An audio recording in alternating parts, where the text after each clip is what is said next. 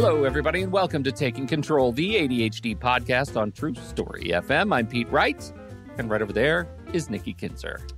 After I take a drink of my coffee. Hello, everyone. Welcome. We've learned nothing about podcasting. Don't drink on your line. The timing is off here for me already this morning. Oh, well. Okay. I'm back on target. We are continuing our job series, and this week we're sort of inserting an episode because we were so deeply inspired by our members-only happy hour that happened at the beginning of this very month. The month of, what month are we in? It was actually, May. It May? The May happy hour was just last week. So as we record this, so by the time you hear this, some weeks will have passed. But we started talking about red flags about halfway through this conversation, our happy hour conversation, and people had red flags at work. Yes, they did. Flags at work. And I kept thinking, red flags at morning, employees are something. Red flags at night, workers' delight. No, there's a sea shanty or something. It's about red skies and things. I was trying to come up with some sort of a pirate metaphor all morning. I've been trying to.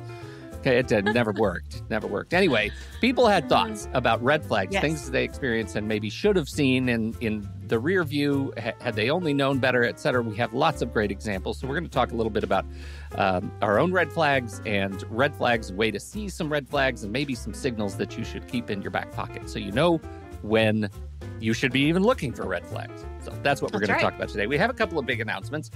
First of all, you know where to find us, TakeControlADHD.com, and jump into the Discord server, TakeControlADHD.com/Discord. It's a fantastic place with a growing, enthusiastic community of members all living with ADHD, supporting one another. It is the greatest place on the internet. And of course, if you really love it and you want to see all the super double, triple secret channels that you don't get access to in the public, then you should visit Patreon, patreon.com/the ADHD podcast. That's our member support program. If you want to support what we do here, if you want to see it continue to grow and thrive, toss us a few bucks a month over at Patreon, and that will help a lot and get you access to early episodes of the podcast with extra stuff and the access to all the super triple secret channels in Discord. It's really, really great. So we appreciate you doing that. Thank you so, so much.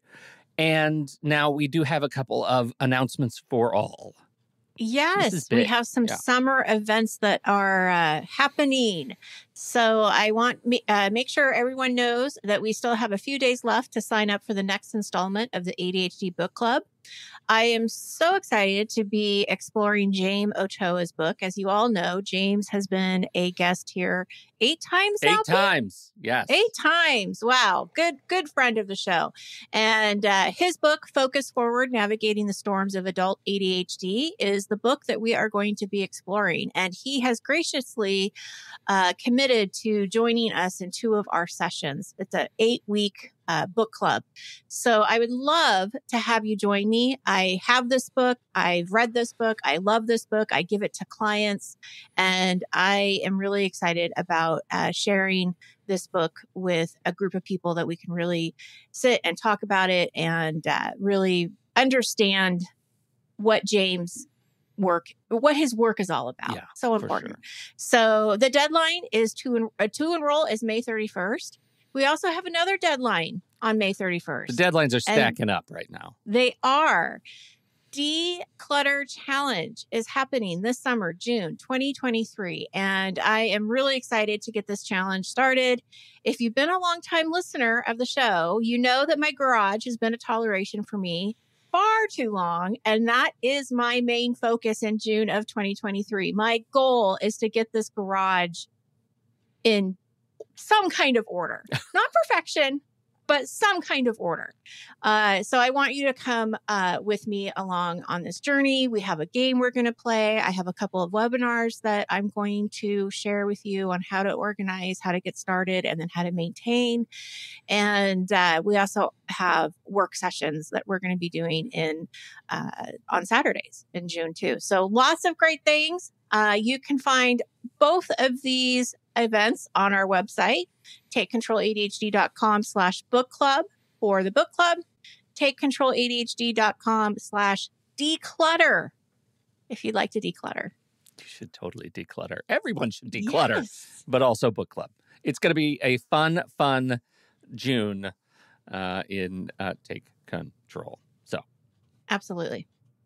This week's episode is brought to you by Text Expander, one of the best invisible tools in my tech tool chest. Here's how it works.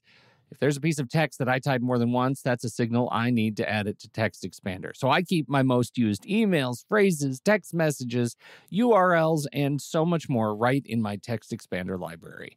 A snippet can include text, links, images, code, account numbers, phone numbers, addresses, whatever you want. The trick is, for each one of those snippets in my library, I assign a unique abbreviation. Then I expand it. I can deploy the current text that I need with just a few keystrokes on any device across any apps I use. Just type the abbreviation for the snippet I'm looking for and boom, text expanded.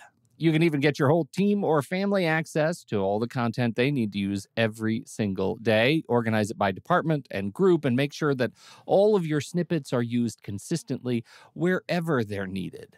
This month, we're talking about red flags at work, and I've got to tell you, one of the red flags, if you're dealing with this just like I do, Text Expander might be able to help. It's the frequent little typographical mistakes. My brain, it just moves too fast to catch little errors when I'm typing quickly, and we're talking about things like brand names and technical terms, things that are unique to my business that don't usually get caught by spell check.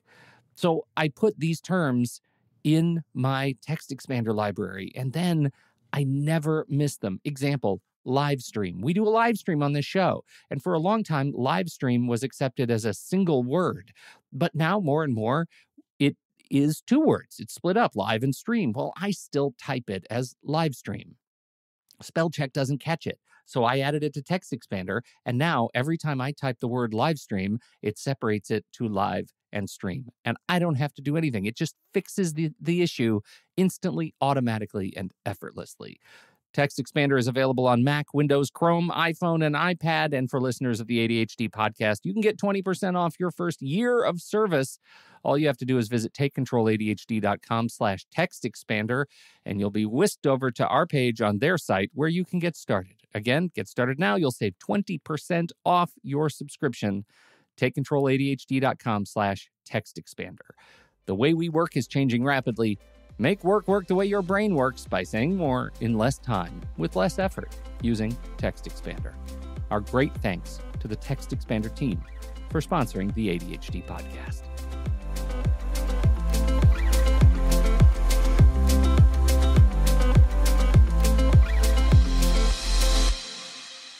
We do have an answer from the ADHD community. I neglected to mention, if you become a member at patreon.com/the ADHD podcast, you get to join us for the live chat of the live show and watch us record live.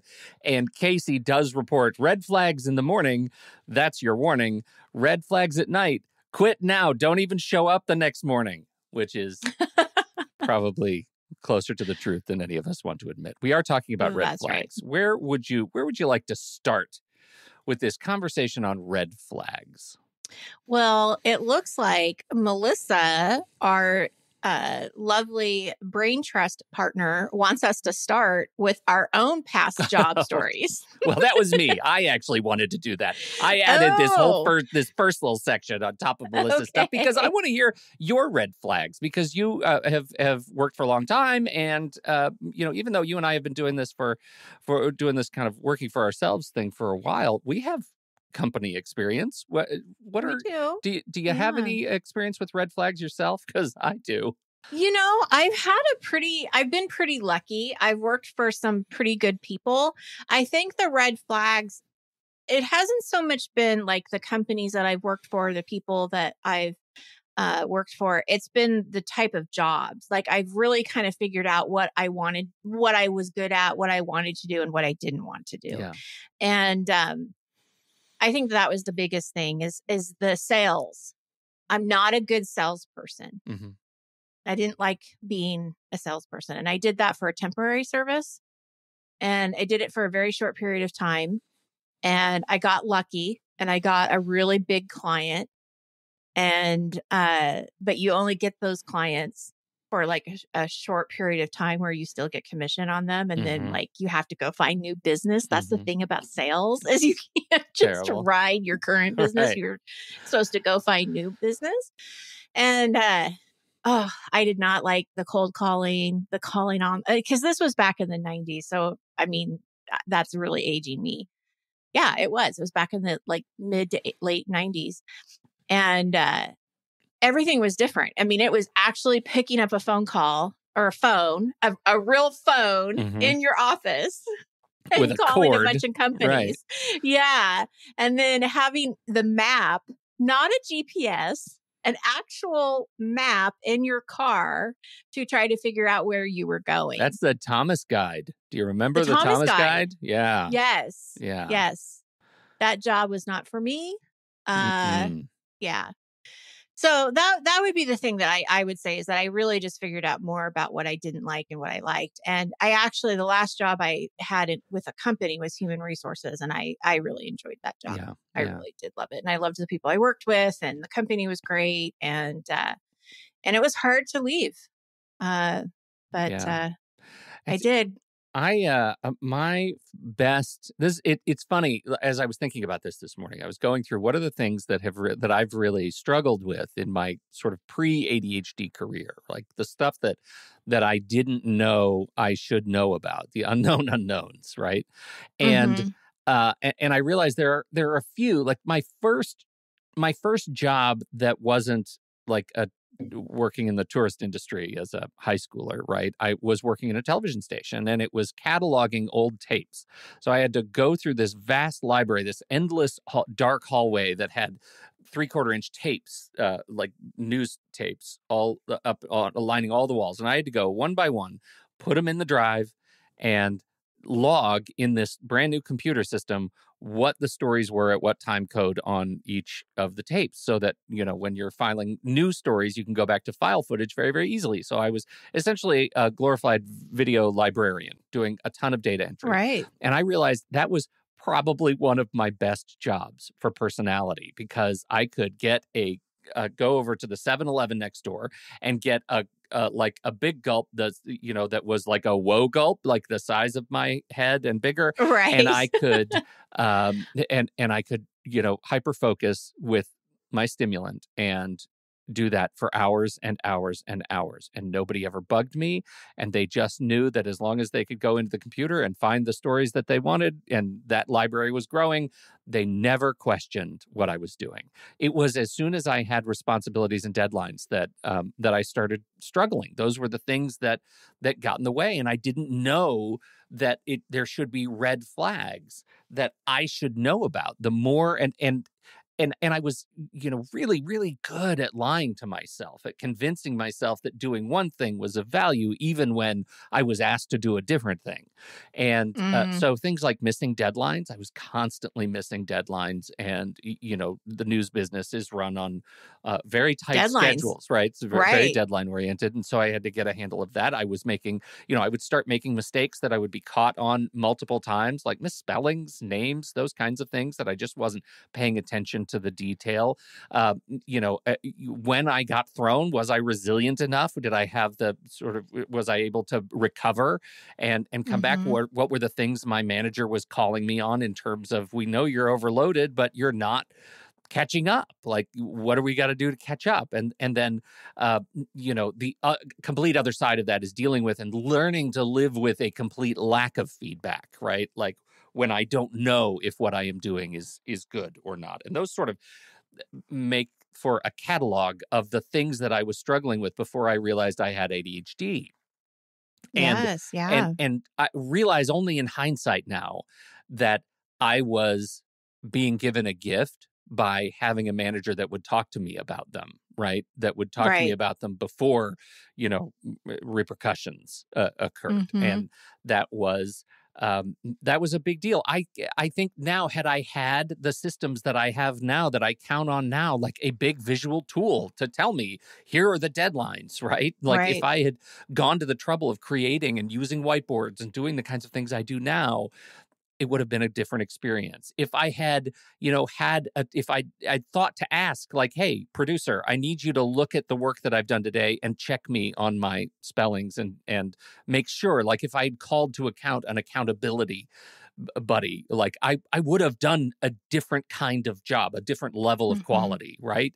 Mm-hmm. Those are the things that I think I was counting as red flags that I, given with the gift of hindsight, know now could have handled better and Mm-hmm. just didn't. So I don't know. Is that a fine way to set the table for our own red flags? Yes, I think so. Because I think, from Absolutely. our conversation the other night, I feel like some of these things kind of bubble up to, what other people were talking about. And I realized just how much I was able to relate to them.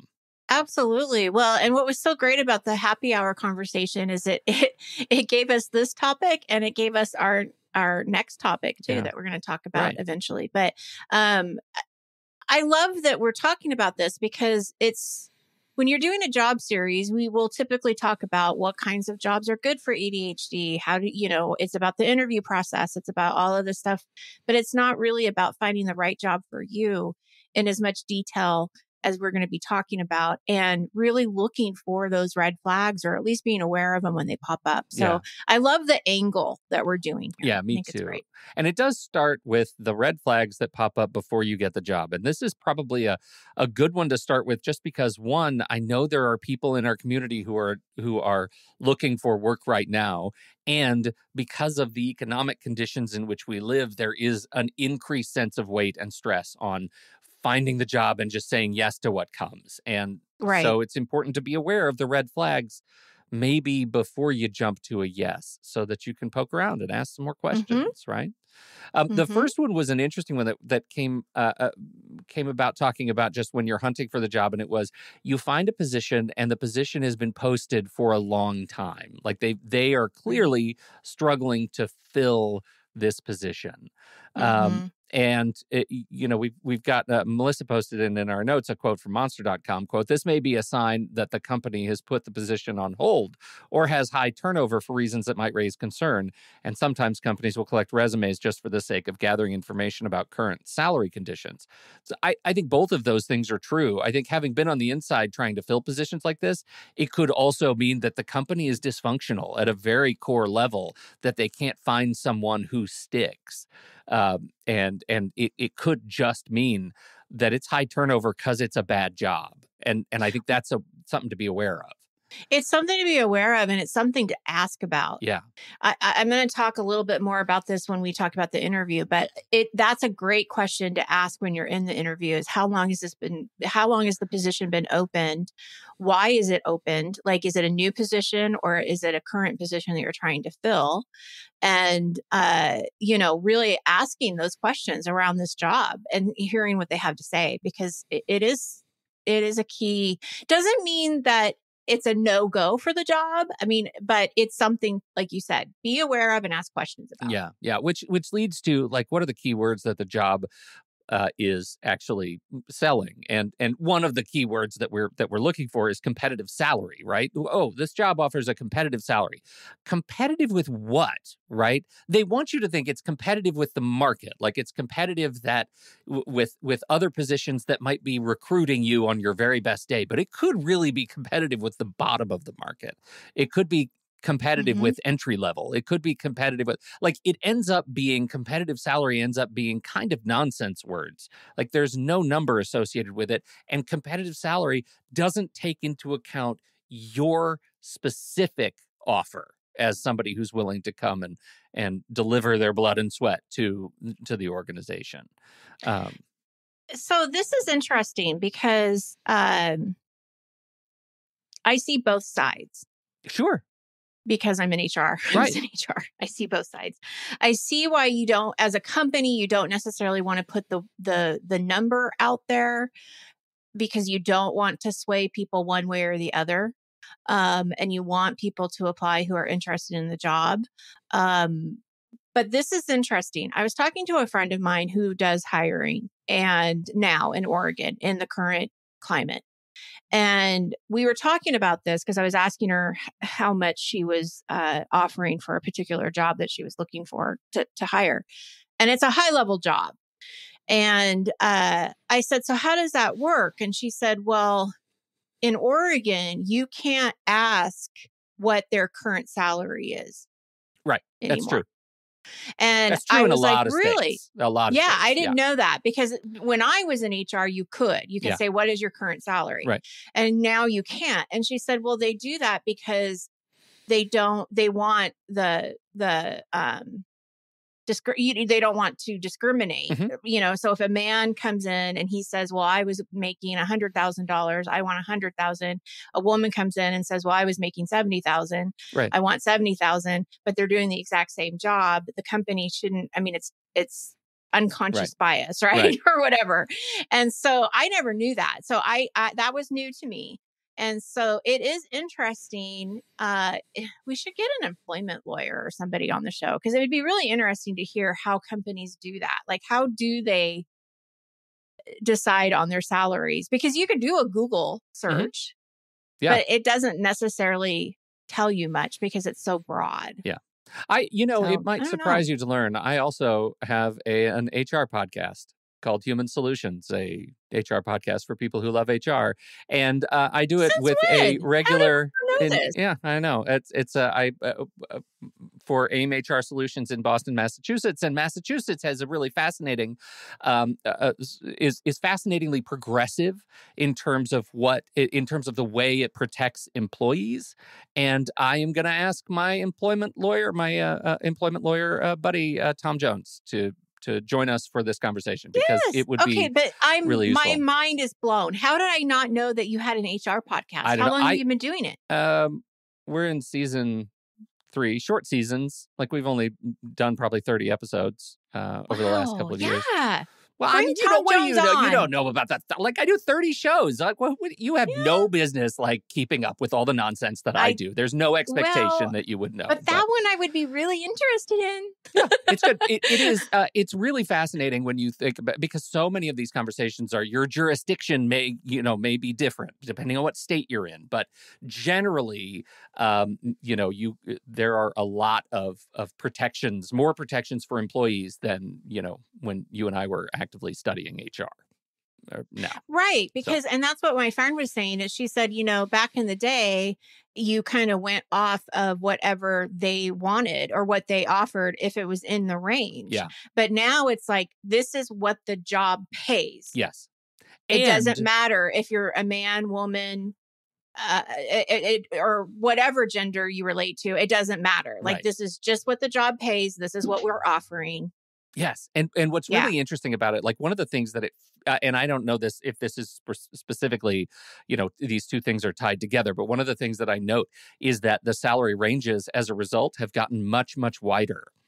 We were just looking at a position where the salary range started at 30,000 and went to 100,000. Right? Holy cow, that's the same job title. And part of the reason is they want to make sure that they have a lot of room to promote people to the top of a salary range that makes it exciting and enticing to stay in the role longer. And so I totally get that. And you want to come in and you want to be making the highest, but competitive salary could mean we're competitive with the 30,000 or we're competitive with 90. It really, like you said, it really doesn't mean anything. Yeah, doesn't mean anything. Until you get information about the job. Yep. So, that's interesting. Yep. All right. Good to know. Very interesting. Okay. So you wanted to talk about the interview. Well, so I know that there's a couple different sides here. So there's red flags from our listeners that I want to share with you when they've been in situations where I asked an interviewer, how do you like your job and what do you think your biggest challenge is? And I was immediately met with defensiveness and asked something like, who's interviewing who here? Oh, big, huge red flag. Huge. And that's, I just want to add something to all of this, which is when you hear something like that, the red flag it might not be saying anything about the company, but it is saying the person interviewing you is bad at their job, right? Oh, for sure. That person doesn't know what an interview is for. And that's That's fine. Those people exist in the world. It's not your job to confront them or fight them, but it is a red flag to know that this person has a successful position at this company. And what does that say about the relationship that you want to have with this company? Just another Mm-hmm. question to ask. Mm-hmm. Let's see. I've had to go through long, drawn out interviews and screenings, sometimes just to be passed over for the job. How long does it take to know if I'm the right person for the job?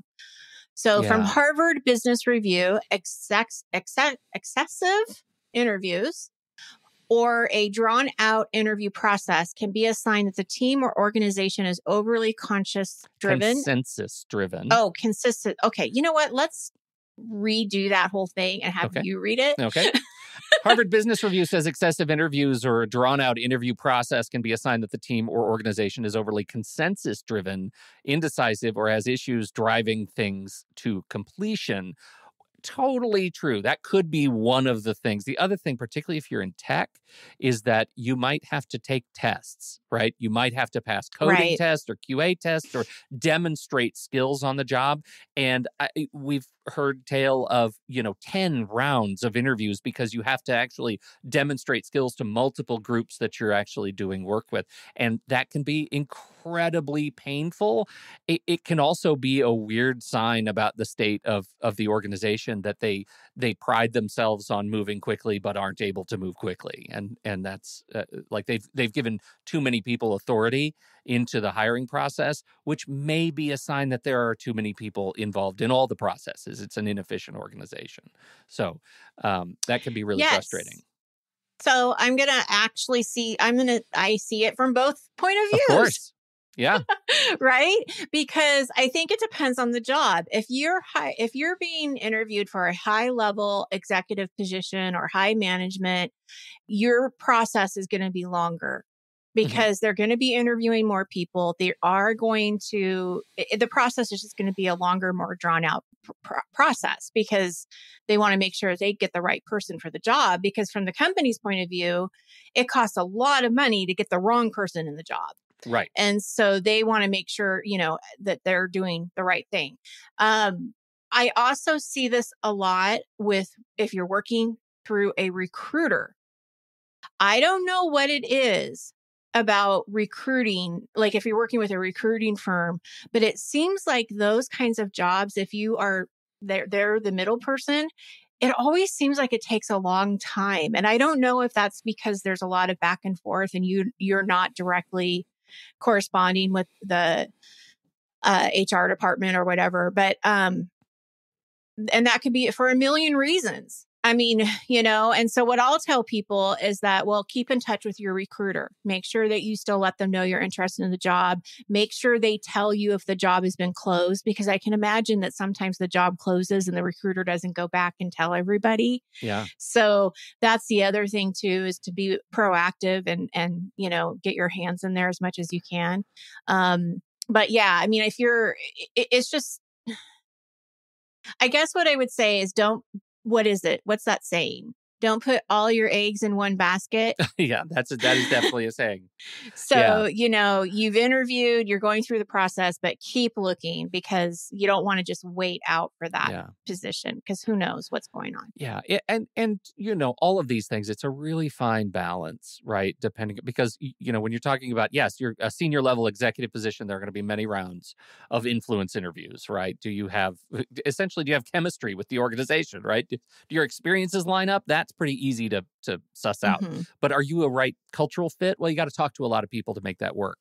I think it's important to recognize that in some organizations, they don't put enough authority, invest enough authority in the recruiting process. And as a result, recruitment offloads responsibility for potentially bad hires to many departments. And that just reduces or absolves each individual department of 100% of the responsibility of hiring somebody that isn't a good fit. And that's problematic, right? It's inefficient, problematic, and it drags you on as somebody who just wants to go to work and contribute. Right. And so like being able to see that when that is going on might be a red flag that it's not a good fit. You got to really, the balancing is you've got to really ask yourself, is this the company I want to work for? If this is the Right. kind of stuff they're making me jump through, if I'm having the same interview over and over with multiple different groups, just because one group doesn't want responsibility for hiring somebody because they got burned, right? All of these processes come around because someone got burned sometime, right? We know that. Mm-hmm. Like, that's how we build policy. But it's also important to acknowledge that it might not serve you as somebody Right. who's looking for a job. So something to be aware Right. of. The other thing I want to say, though, just on the other side of that too, if you do get passed over, that's hard, and that's going to take a little bit of time to kind of get over the RSD that Mhm. comes with that, right? Like that is definitely something to have to deal with, and I know I say this, and it's really easy to say to not take it personally when you really feel like you're taking it personally because it is about you. But there's so many factors that go into hiring someone, and I will tell people if you didn't get the job, I'm a big believer that it wasn't the right job for you. They saw something that wasn't going to be a good fit. We don't know what that is. We're Mhm. never going to know what that is. But I just have to believe that that wasn't the right one. And you keep moving on and stay, as positive as you can. Yeah. And you probably learned a lot along the way because you got some, really good experience with interviewing. You probably got really good at talking about you and Mhm. your experience, and, take the good out of that and bring it into the next interview. Yeah. I've been in interviews where bosses talk poorly or inappropriately about their employees.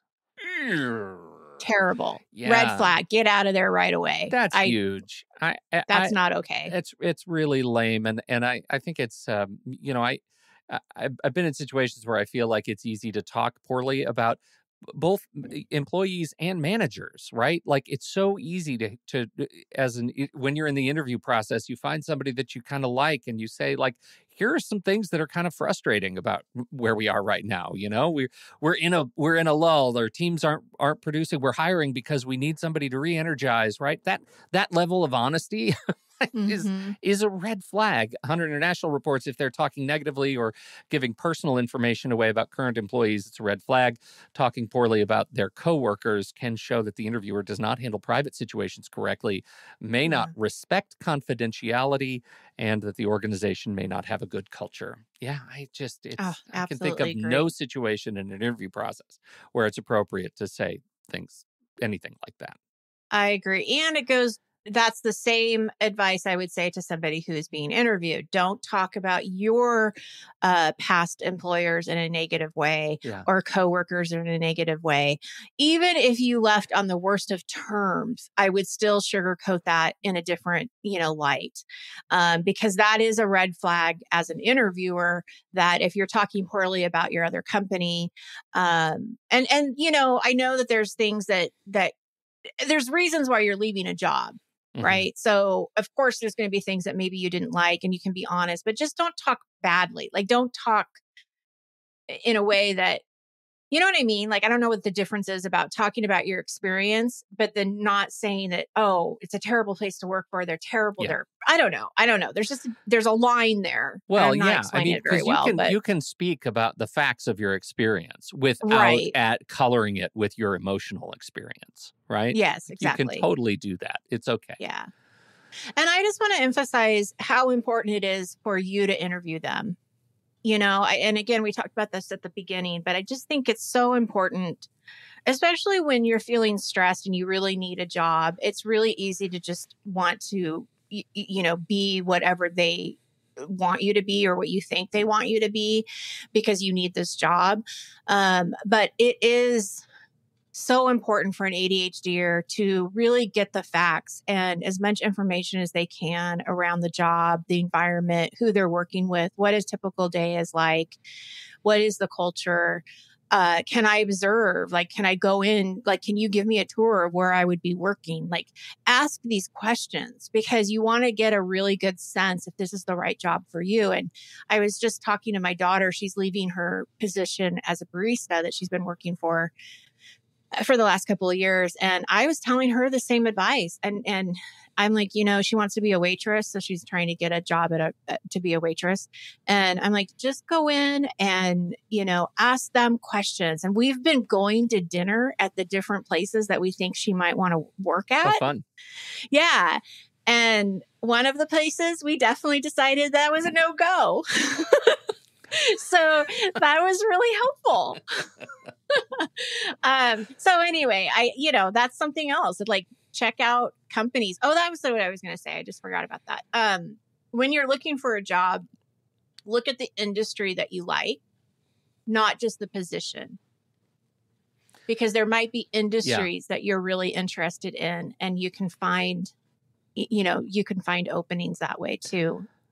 Yeah. Rather than just looking for a customer service job or whatever. Well, and that's really that's a really good point, because I think we often underestimate the complexity and the breadth of the overall job market, right? There are companies out there that are doing something related or that service the company that you're talking to that you may have never even heard existed. Some B2B back-end company that also has great benefits and struggles to hire good people and keeping your options way, way open and like going to apply for jobs with companies with brands you've never heard of, right? Like right. there are a lot of companies out there that are out that exist. Right?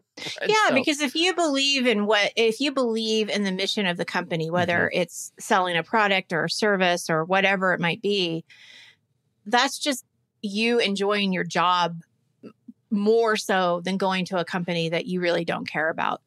Yeah. Either way. Yeah.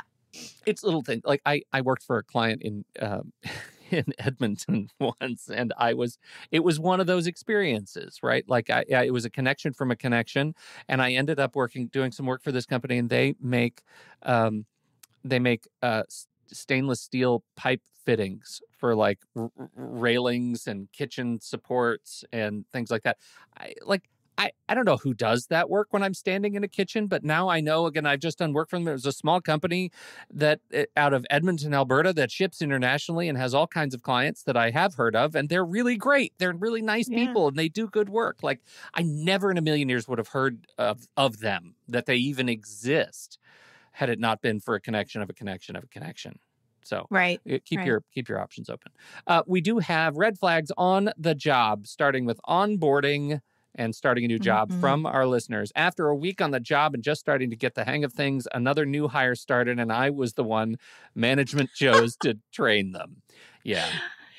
Not a good situation. I wish this wasn't the first time this was the first time I've heard that, right? Like that happens so common, and it's just one of those things. Like, you just admit, here's where we are, new person. I'm exactly 5 days your senior. Let's see if we can do this together. Yeah. And what I've also seen, a different version of this, but very similar, is they get on the job, they're told they're going to be trained, and then they're never trained. Yes. Like, they're just kind of thrown into it, and they're never properly trained, and they didn't get the onboarding training that they were promised to get. So that's also a huge red flag. Totally. All of this is bad. Like, I'm not saying it, but I'm just saying, like, it's from a management perspective, it's sort of indefensible, right? There should be a program for figuring these things out. And sometimes you deal with what you're handed. Right. From the Washington Post, you'll encounter this type of behavior in any workplace. Oh, I skipped one.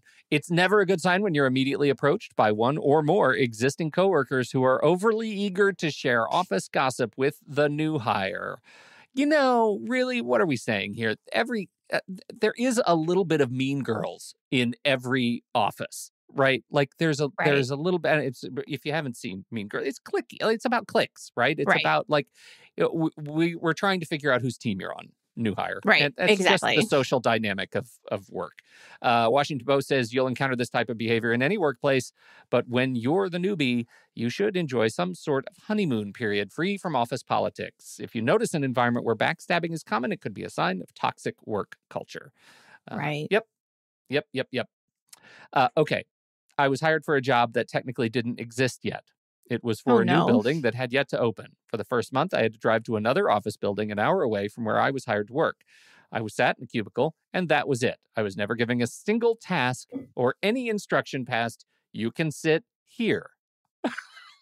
Well, I feel like there's an end to this story at some point. Like, e- eventually you did something, right? Or did you? I hope Did you so. leave? That's so Did you just weird. leave? Like that feels like the setup to a joke that we don't get the punchline for. That doesn't sound very good, but it also doesn't sound out of the realm of possibility. No, and it sounds like a lot of disorganization Yeah. in new hires. Yes. Yeah. It With sounds the like a company, a building disconnect. that doesn't exist yet. Yeah. Absolutely. And we run into this all the time. You know, my wife does placement for SLPs, Right. and we would run into this all the time. She'd be complaining about the fact that HR for a school district just sees there's going to be a maternity leave. And so they end up hiring to fill that maternity leave way prematurely. So you end up like double staffing because you hired somebody to take on this job that ended up taking on a maternity leave when the person who was leaving was only like 3 months pregnant, right? It was just That's like crazy. a massive disconnect between recruiting Yes. and the actual work. That's what it sounds like you're dealing with here. And Yeah. it's not good. It's No. definitely a red flag. But I am curious what the end of that story is. I am too. Yeah. And if they stayed there, and what was the job? Yeah, Like that's right. just so interesting to me. We've Yeah. got a greatest hits of red flags on the job. Shall we just burn through these? Yes, These are good. absolutely. Many of our listeners spoke about not being given clear work expectations or their superiors being unable or unwilling to clarify job tasks or responsibilities. Mm-hmm. Yes. I had one person tell me that their supervisor said, "I have my eyes on you." Yeah. For And what? I'm like, what does that even mean? No. Yeah, that doesn't mean anything. For what? It's negative. Yeah. But what does it mean? Yeah. Unless it's followed by a wink, in which case there are Right. more problems, right? There- Right. Whole nother set of Different issues set of and red problems. flags Neither there. one of those red flags is any sort of good. That's right. Oh, actually, that reminds me of something that I do want to bring up. So when I was talking to my daughter about different restaurants in the area, I said, well, what about the restaurant that I went to for my birthday? And it's a nicer kind of Italian restaurant. And she said, no, because when I was there and I went to the bathroom, the owner kind of grabbed her arm, but did it in like a groping kind of way, like this kind of sleazy type of way to say, oh, you should, turn in your resume. And red flag. Yeah. I'm like, yeah, don't go there. Don't go there. So that was a God. red flag. It just dawned on me and I wanted to throw it Yeah. out there. Groping is generally a red flag. Well, and it wasn't groping in bad areas, but still, she was uncomfortable with the arm touch. Enough. Yeah, no, that's It was fine. enough that was this isn't quite right. I don't know. Yeah. So anyway. Everything is urgent or an emergency. I tried to explain to management that if everything is labeled urgent, then nothing is urgent. No one seemed to understand that concept. Everyone was always running to put out the next fire. That's a cultural issue, right? Yeah, That's a cultural yeah. thing, and it's inherited. Somebody at the top was a real, sucker for urgency, and that became a bit of lost the identity meaning of it. and lost the meaning of it, and that trickles down because Mhm. it can't help but trickle down until you stare it in the face and say, this is really what we're really saying is go watch The Incredibles, right? If everybody's special, no one is, right? We learned the lesson. Right. We've learned this lesson before. It's not good for you. It's not good for the company. It does not create. I think there is a myth that a company where they treat everything urgent, the myth is that they're going to be more responsive to client needs, to customer needs. That's not true. That is just patently not true. It makes the company indecisive and it makes the company chaotic. And a chaotic company does not respond to anything, right? It reacts, and that's just feral. It's not. Yeah. It's not a healthy. good environment. Yeah, not a good enough. I worked at a retail setting with a large hospital network. I was consistently told to look the other way or give special or preferential treatment to VPs or other high-profile employees.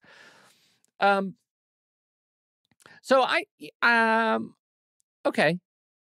A retail setting within large hospital network. I feel like there is context there that is missing.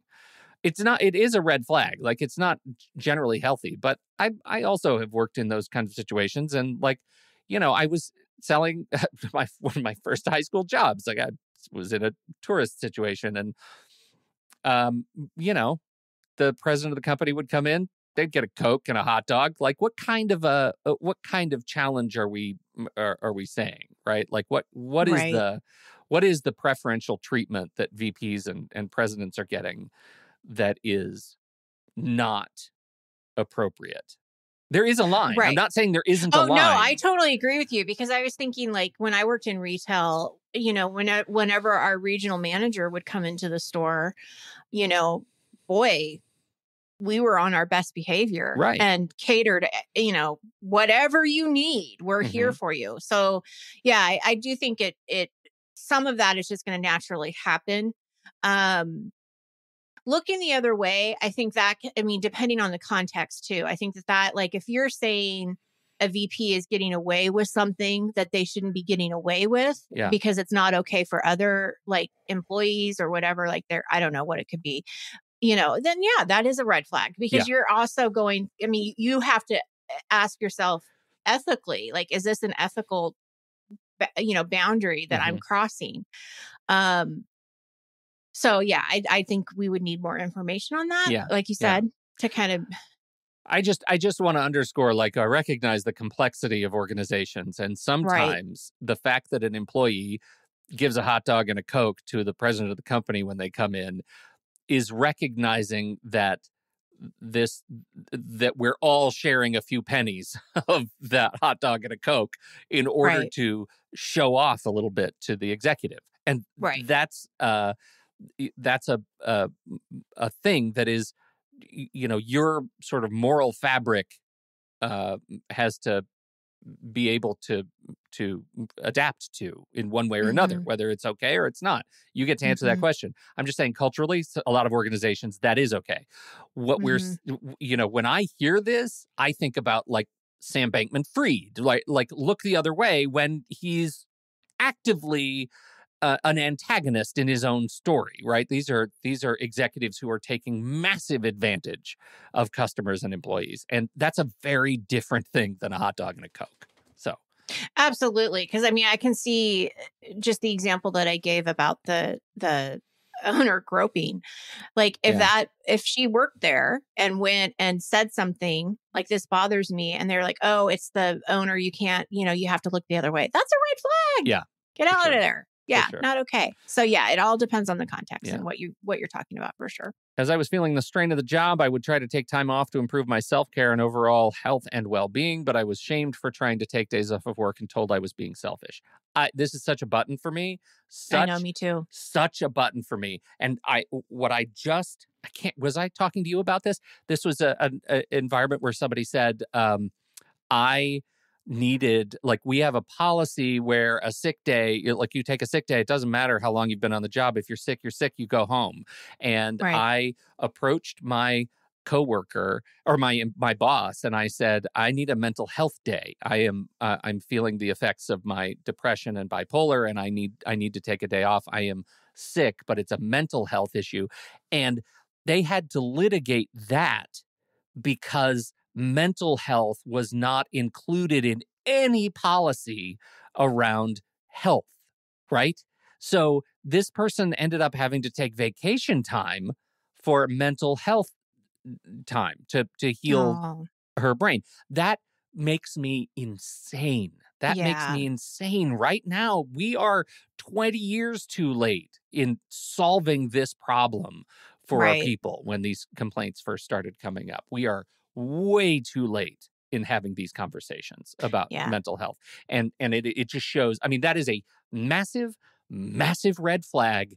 And I want to Hmm. punch something hard. Like, I get so mad at that. So, uh, Not a company that cares yeah. about you. Yeah, they don't care Yeah. about you if they're Yeah. still dealing with this. They're done. They've already Yeah. that's their signal. And I for me it's pretty black and white. Like, if that becomes an Hmm. issue, it's like, let's go. We're going to go find someplace else.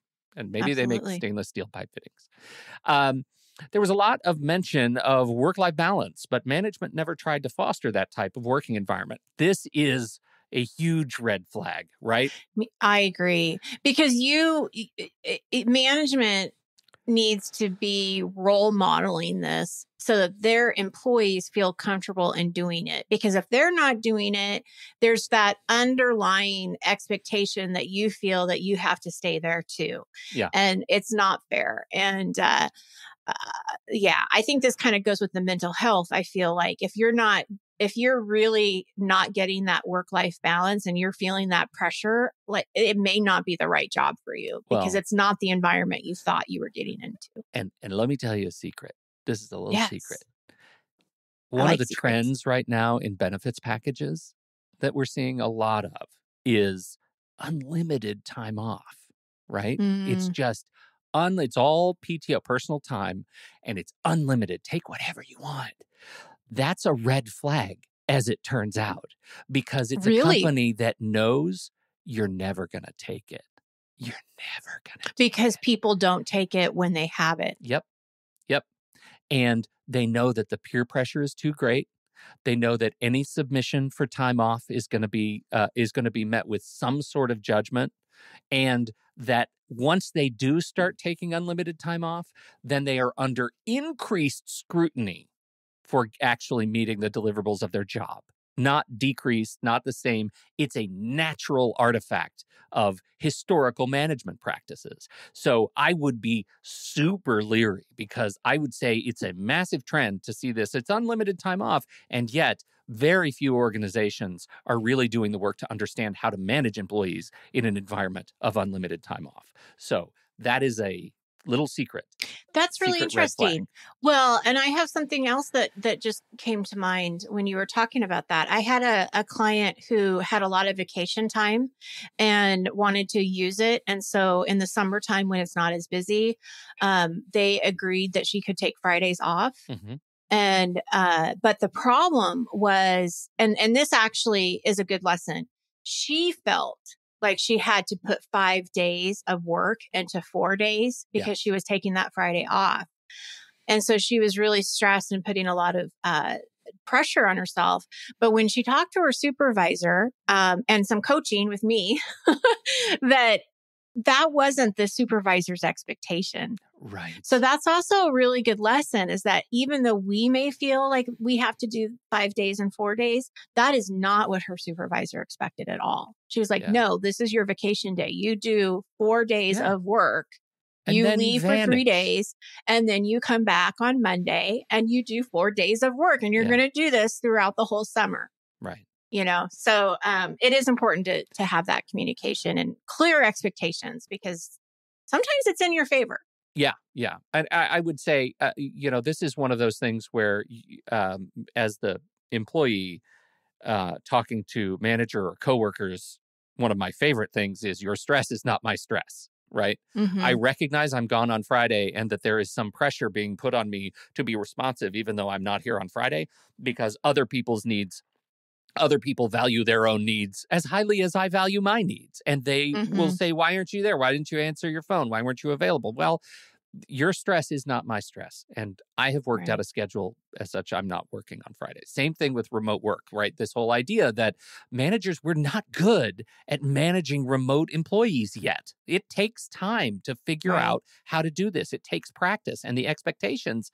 It is amazing how fast we slip into old habits of management, old stereotypes of management when we're challenged with experiences we don't understand, managing teams that are not where we can see them. It takes Mm-hmm. generations of leadership, not just weeks of leadership to figure out how that works, or even years. Like it takes time. Yeah. And so just be aware that everyone is learning. That might be another, not a red flag, but a white flag, right? Mm-hmm. Everybody is learning. We all have to understand that our managers, leaders, they're all learning how to do this at the same time. So we have a couple more. Here we go. There have been many jobs where there have been a lot of employee relationships that created an uncomfortable working environment. Ugh. Yeah. Yeah, that happens a lot. My first job in education, I was working for a team where it was just three of us. It was our manager and then the two of us. And it was me, my peer, was a lovely woman who was very good at her job. And she and our boss were dating and ended up getting married. That was very uncomfortable because their relationship with the work was very different than mine was, and mine was with her, and the expectations I felt were different. I totally resemble that remark. Yeah. It's hard. Big red That's flag. loaded because Yeah. there's a lot of stuff that probably happens with that. And I can imagine it would be uncomfortable, especially if somebody's having an affair or, like you just know more than you want to know. Yeah, right. I recently left a job where I was being harassed by a colleague. When I reported the behavior, I was just told to stay away from them. I couldn't stay in a job where my legitimate feelings and concerns were brushed off to avoid conflict with another employee. This makes me mad. Yeah. Yep. You did the It's right not okay. thing. It's not okay. Well, and I can tell you, I have a client too who was being harassed and went to the supervisor. They did an investigation, and the person that was who was harassing was fired within 3 days. Yeah. So there are people that will do the right thing. Yep. But then there's a lot of people that don't, and that is unfortunate. It's not okay. A lot of conservative industries, while they may say they want people to be themselves and authentic at work, the reality is they do not want to change the system and have anyone rock the boat, because also people in power benefit from staying in control, which is why cultural change is hard. Yes. All of that, yes. And I think the bigger the company is, the harder that is from getting away from. Yeah. So that's one of the things you have to decide. Do you want to work for a big company? Or do you want to work for a mid-sized company? Do you want to work for a small business? Or do you want to go into business yourself? Like, you got to think of those environments, because again, another client who just got recently laid off from a large company. I mean, they are a number. Yeah. They are a percentage that got laid off. And that's how it is looked at. And it's not fair. It's not right. But that is the culture. Yeah. Yeah, it really is. And that is the line, right? Do you want to go for stability of benefits, regularity of pay, fixed locations, the kind of the big company feel? Or do you want to take more risks and maybe not have as great a benefits package and maybe have lower pay, but work for a company where your contribution is felt immediately and often? And that's the smaller organization. So it's not easy. It's not. And I was talking to my older son because we were talking about his major and what he wanted to possibly do with it, and having that conversation too around, my biggest hope for both of my children, and I'm sure everybody feels the same way about their own kids too, is you want them to be happy. You want them to be in a job where they're happy and fulfilled and they're making a difference. Yeah. And that was what I was telling my son, is that, whatever you choose to do, it's important that you really want to do it. And you enjoy it, because we spend way too much time at work to not like what you're doing. Right. And my mother gave me the best advice when I graduated from college. And she said, you know what? A job is just a job. Mm-hmm. If you don't like it, you get a new one. And I've always, really held that close to me when I wasn't happy with my jobs. And I would just add to that, your collection of skills is your collection of skills, right? How you choose to package them is not defined by a job title, right? Absolutely. Oh, Mike, that is so true, because I can tell you, as an HR professional in the past, those job titles are so broad, so generic, so hard to come up with what everybody does. It's just not a fair assessment of who you are or your skill set. I'm glad you bring that up, because it's so true. Useful, I hope useful to some folks. Thank you, everybody, who contributed to this giant list of red flags. They are all red flags. It's really wonderful to, if for any other reason than to just remind ourselves that we're not alone in seeing the complexities of the work environment tested. And that's what these red flags are. You get to draw the line on which ones you're going to walk away from versus which ones you want to adapt to. So that's it. Thank you, everybody. Thank you for doing this. We appreciate you downloading and listening to the show. Thank you for your time and your attention. Don't forget, if you have something to contribute to the conversation, we're heading over to the Show Talk channel in our Discord server, and you can join us right there by becoming a supporting member at the deluxe level. On behalf of Nikki Kinzer, I'm Pete Wright, and we will see you right back here next week on Taking Control, the ADHD podcast.